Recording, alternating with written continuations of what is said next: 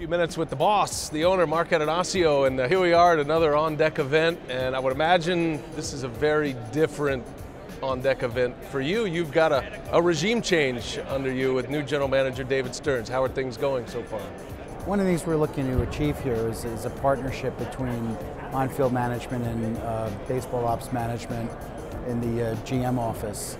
Similar to what we probably saw over the summer when we did a bunch of the trades, where you had an interdisciplinary effort across our entire ops staff, but now led by David and Matt rather than by Doug and Gord. You're the perfect symbol of the fan because you are so competitive. Yeah. and you want to win. So when David Stearns and Matt Arnold and Craig Counsell to some extent give us the information, look, we're a better organization today, our minor league system is better, and we hear all that, and that's cool, that's good to hear. But at the same time, I think you, like the fans, want to know, well, how many wins is this going to translate to, and what kind of team can we expect this year, Mark? I understand we're rebuilding, but this fan base deserves us to put out the best team we can every year. We lose a game 5-3, we lose a game 5-3. I don't want to lose a lot of games 10-3. And that's a challenge for David, because he knows I feel that way, and when the trades are all done, everybody's locked arms and we move forward as a team. What I like is that while they're being deliberated, especially between me and David and Matt, there's a lot of healthy discourse.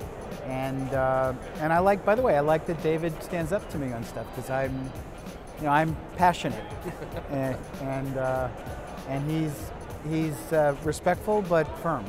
Payroll's down significantly from where it has been since you took over the ball club. You've continuously raised payroll, even to the $100+ million range. So how should fans think about the payroll situation right now?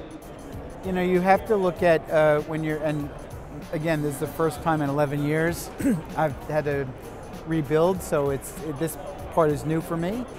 But I want to try to look at the dollars more in the aggregate to when we compete again, rather than season to season, because I don't want, and I've been really emphatic with David and with Matt, we don't have to do things based on the calendar or the season. So we want to get a winning team together. Those opportunities come at different times.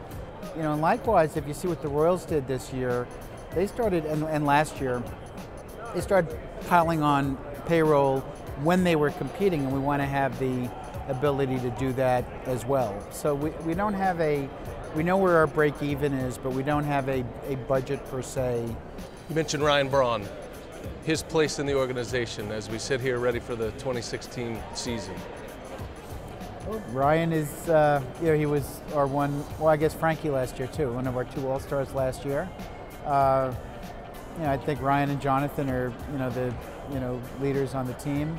I know there's been a lot of chatter about Jonathan, but I think we're expecting him to be on the club this year.